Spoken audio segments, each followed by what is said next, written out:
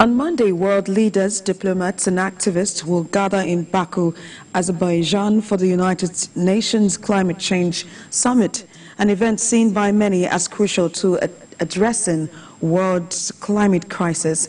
Esther Omokwariola has the story. This annual summit isn't just about discussions, it's where global commitments are made and strategies formed to reduce carbon emissions and, of course, protect vulnerable communities. Well, this summit, known as COP29, has three major targets this year. First, there's climate finance with new funding to help developing countries hit hardest by climate change. Second, leaders will be working on carbon markets, creating a system where countries can trade carbon credits to cut down emissions. And finally, there is aid for countries already facing severe climate impacts to help them manage and recover. Well, the hope is that with so many leaders here at COP29, we'll see a strong push to meet these goals, hold countries accountable, and set real actions in motion. Azerbaijan, as the host, will guide these discussions and keep the focus on bold steps forward. And beyond the official talks, there will be plenty of side events where activists, scientists, and, of course, businesses can raise awareness and secure support for new climate projects.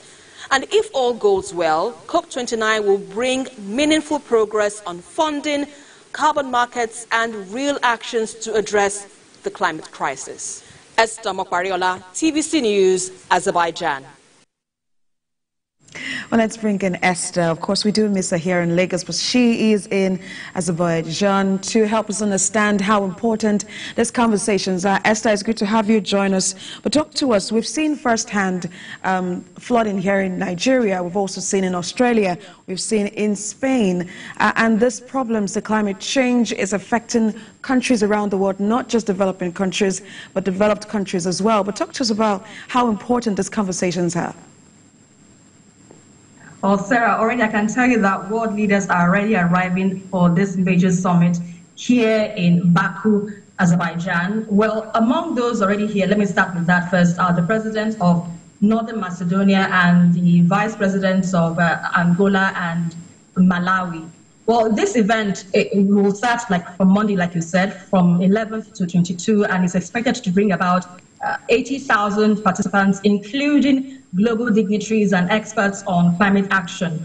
Well, hosting COP29 is more or less a big moment for Azerbaijan, which ended the bid during last year's COP28 summit with a strong support from the Eastern Europe. Well, this year, Azerbaijan has declared it a Green World Solidarity Year, which is focusing on uniting nations to tackle climate change. And the agenda for this conference is really quite ambitious because the key priorities here is more or less on stepping up global climate action, establishing concrete actions or plans rather to fight global climate change. But one significant initiative is the $1 billion Climate Finance Action Fund, with half of it funding we build for climate projects in developing countries. Well, already some African leaders are here, like I mentioned, and they are particularly here to push for more climate financing to accelerate the activation of Article 6, which is about the Paris Agreement, which will also help to set market rules. And they are really concerned about the stalled loss and damage fund, especially after the devastating floods we've seen in East Africa and, of course, some extreme heat in the Sahel early this year. And finally, now there is a coalition now of some nations that have been hardest hit by the climate impacts, especially with the rising sea levels, that are trying now to push hard for trillions in financing and also to strongly push for a phase out of fossil fuels globally. And well, the COP29 summit promises to be a critical moment now in the global fight against climate change. Sarah.